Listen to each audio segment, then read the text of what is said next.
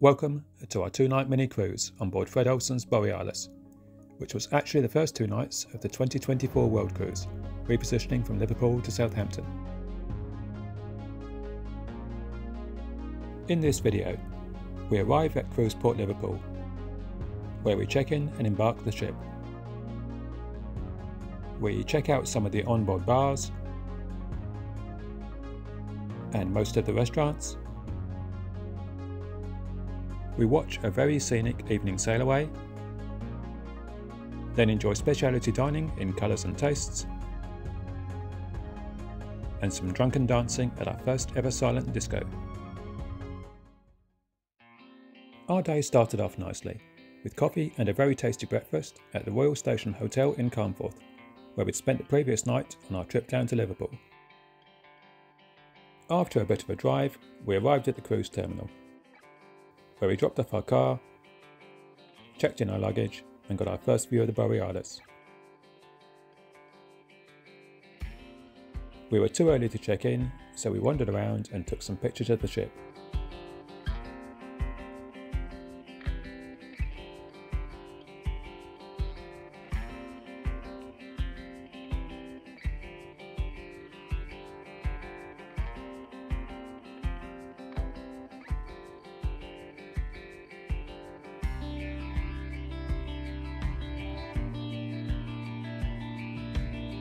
As the rain started to pick up, we headed inside the terminal building and took a seat, while the Fred Olsen staff worked through the check-ins.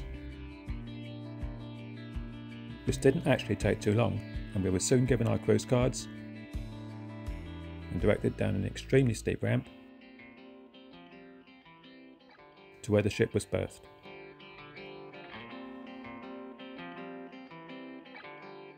Where we couldn't wait to get on board.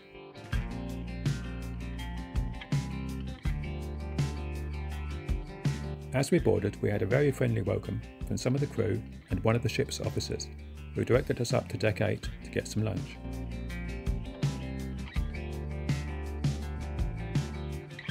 We stopped on the way at the Lido bar for a quick pint. This was a lovely area, one that we spent a fair bit of time in on our 2-day cruise. We then moved next door to the Lido buffet, which is a much nicer experience than most cruise ship buffets. You're shown to a table, which is laid out for service, and there are plenty of waiters to serve your drinks. We decided to have a light snack for now, so we had a couple of small salads, accompanied by a glass of wine of course, followed by a couple of rather nice desserts each. While we were eating, there was an announcement that the cabins were ready, so we headed down to deck 2 and along the corridor towards our cabin. We soon spotted our case, which made it pretty easy to find which cabin was ours.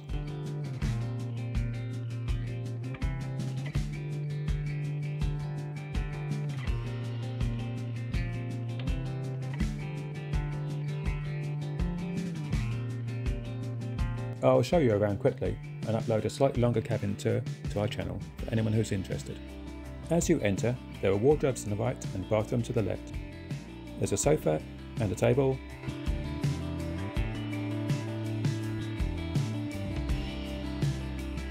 two coat hooks on the wall, 2 comfy single beds with a chest of drawers each in between them. The beds can be converted to a double. We didn't bother to ask them to change ours, as we were only on board for 2 nights. Then there's a TV on the wall, which can be swiveled out to watch in bed. A desk with a chair and a good sized mirror above it, and 3 drawers underneath. It's a nice cabin and we were very comfy here. Moving on to the bathroom. We had a decent sized sink with some glass shelves and tooth mugs. A pretty standard cruise ship toilet. A selection of towels.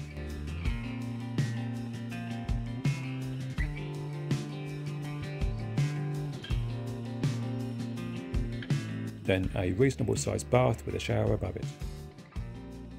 All in all, it's a pretty decent bathroom. As responsible cruisers, we watched the muster video on our cabin TV.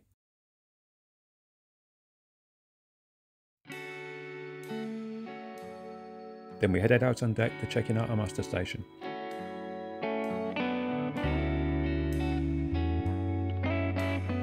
And while we were there, we took some pictures of the cruise terminal and the liver building. Then we decided to go and explore the ship a bit,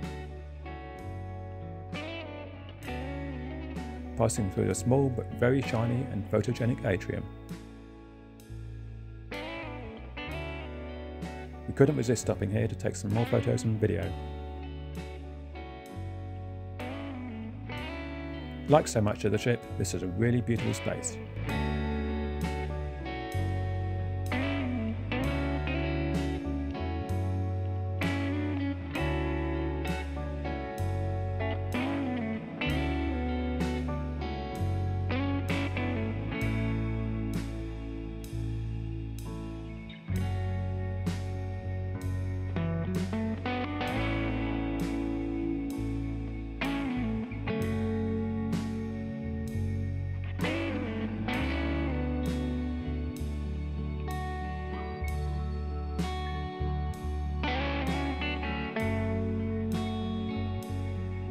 From there, we headed up to deck 9 and outside, where we got a good look at the retractable roof above the Lido pool,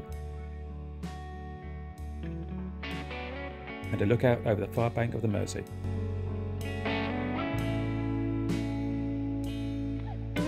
While heading towards the aft of the ship.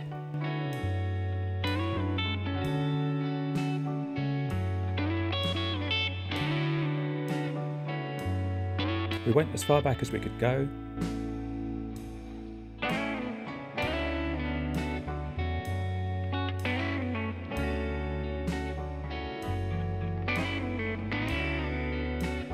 then went down some stairs to the view bar,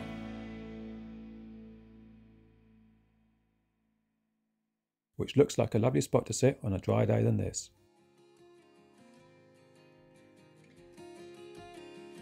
Even a decorative fish pond had real water in it today.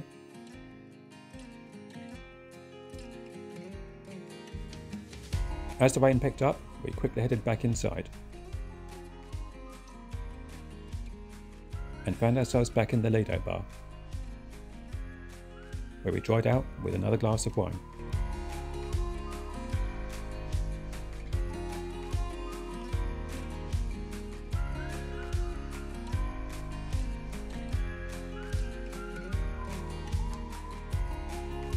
We moved on again and then upstairs.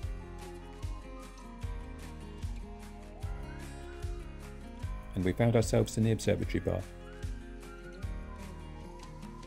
and decided to order a drink. We had a great view out of the window as we waited for our drinks, which were another Shiraz and another French Rosé.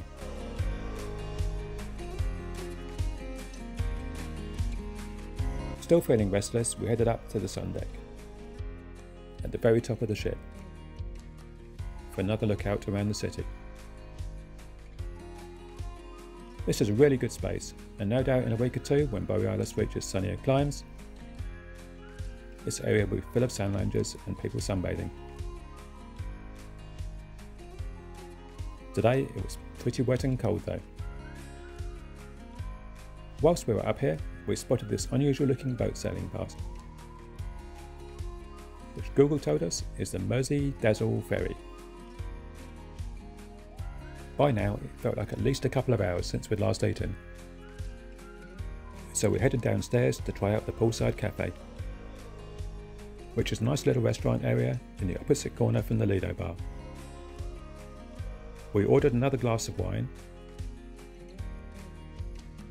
and then I had a ploughman's plate, and Suze had her halloumi niçoise salad. We really enjoyed both of these, and once we'd finished we headed back up to the observatory for the sail away. Suze got a seat and ordered some drinks,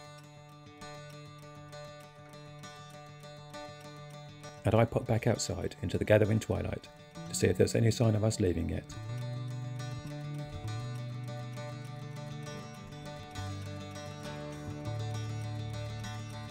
The ship hadn't cast off, so I went back inside to find another glass of wine waiting for me. I hadn't been inside long before we noticed the ship starting to move. So I went back up on deck to film us sailing away. This was quite cool to watch, as the ship did a full 180-degree turn in the river, which took quite a while, so I speeded this up a bit.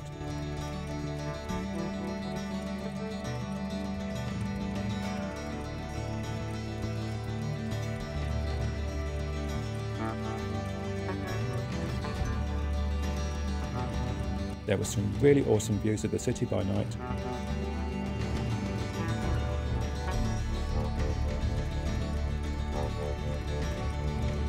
As we headed out towards the sea.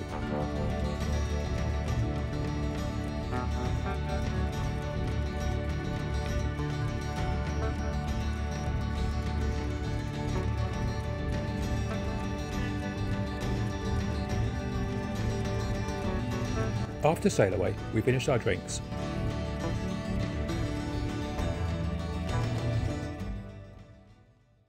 And headed back through the ship to our cabin,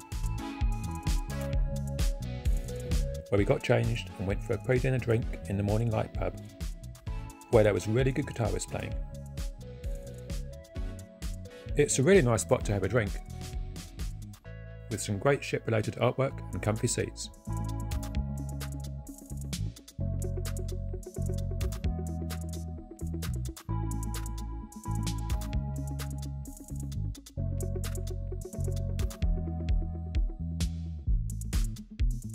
And it even has its own fireplace. With our dinner reservation rapidly approaching, we headed through the ship, stopping for a quick look at the atrium from the top side.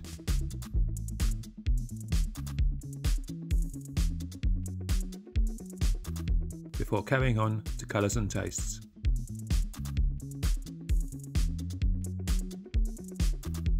Which is the onboard and very colourful Asian fusion restaurant.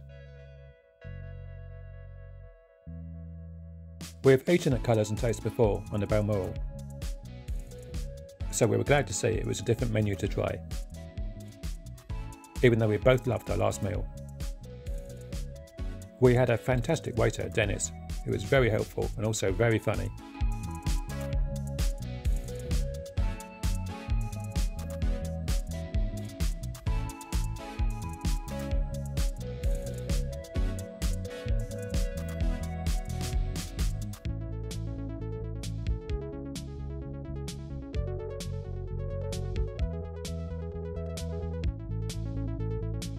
We started with some interesting and tasty bread rolls.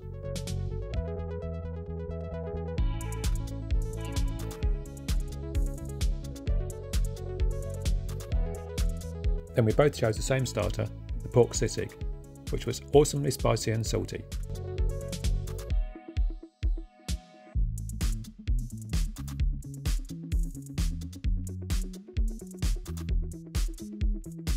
And Dennis bought us a plate of beef mackie roll to try as well, which was also very tasty. For mains, I had the crispy fried chili beef, which was a really nice enhanced version of one of my takeaway favourites. Suze had the miso glazed salmon, and we both had sumai and Asian salad as sides.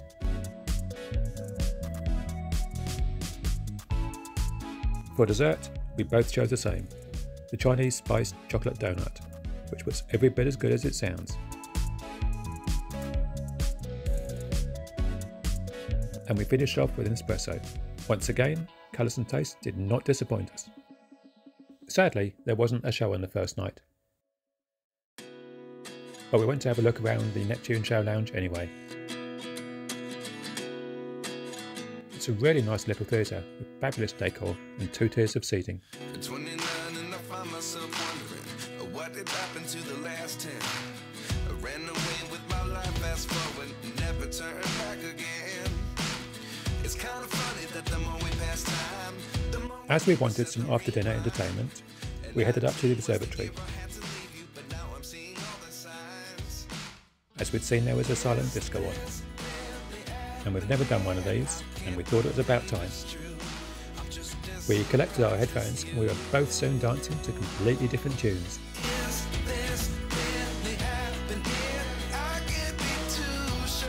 This was a lot of fun, but also pretty tiring.